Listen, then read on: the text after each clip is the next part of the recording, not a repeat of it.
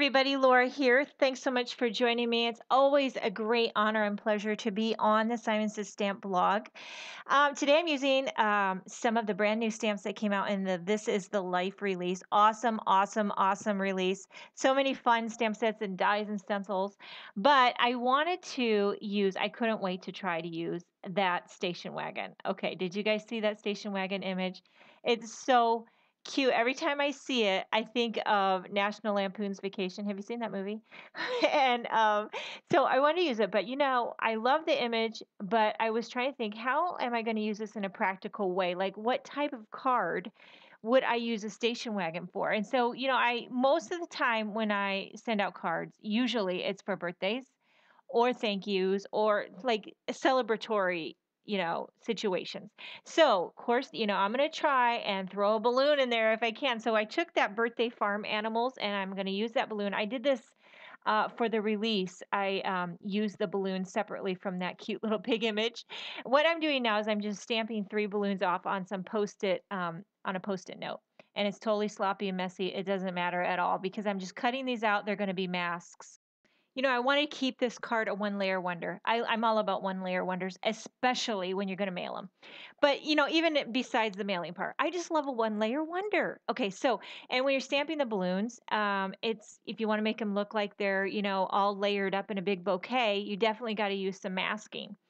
So I put some post-it tape on there and I'm stamping it. That way I definitely don't ink up my pig and the string and all that. It um, keeps it real clean for me. But you know what? You wouldn't have to use that post-it if you just were really careful and got down low. You can ink up just the balloon, like selective inking. You don't have to mask it all off and take all that time.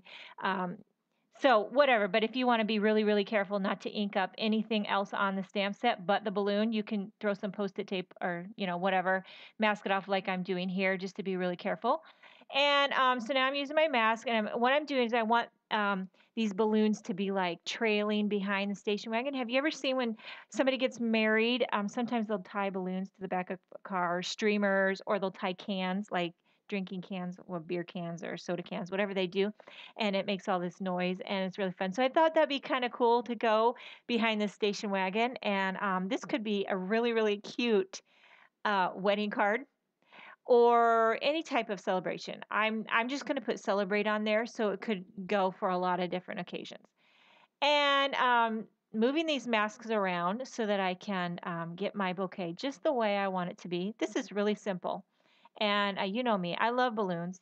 So I'm going to have to Copic color in all of this stuff. By the way, I forgot to mention that I am using the Nina Solar White, the 110.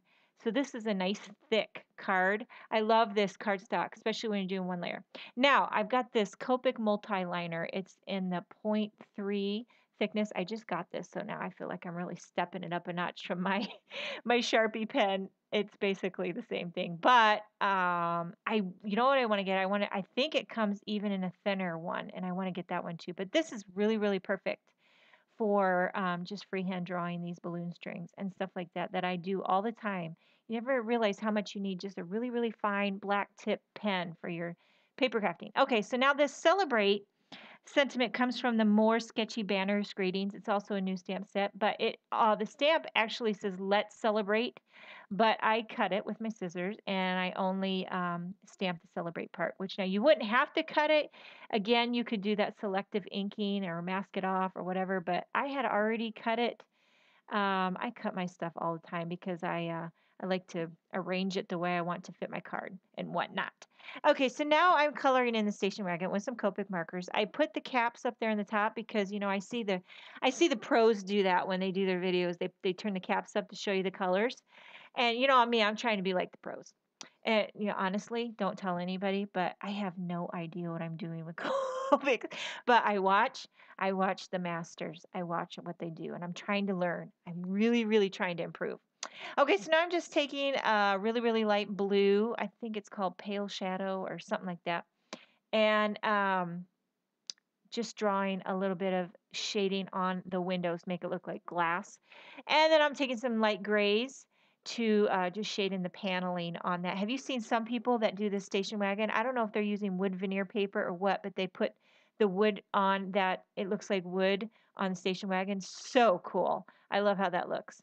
Okay, now I'm coloring in my balloons. Now for this one, I'm using the 3 different shades, and I'm just going to town with the balloons. I love a balloon. It's so festive. Okay, look at how cool that is. Is that not fun? Wouldn't this be a really, really happy and fun, non-traditional wedding card? I think it'd be cool, but I mean, it'd be even cool for like a masculine birthday. You know, it's kind of a guy would like that station wagon. And I'm just rambling and babbling my head off. But thank you so much for joining me. I hope you have a wonderful day, and I'll see you next time.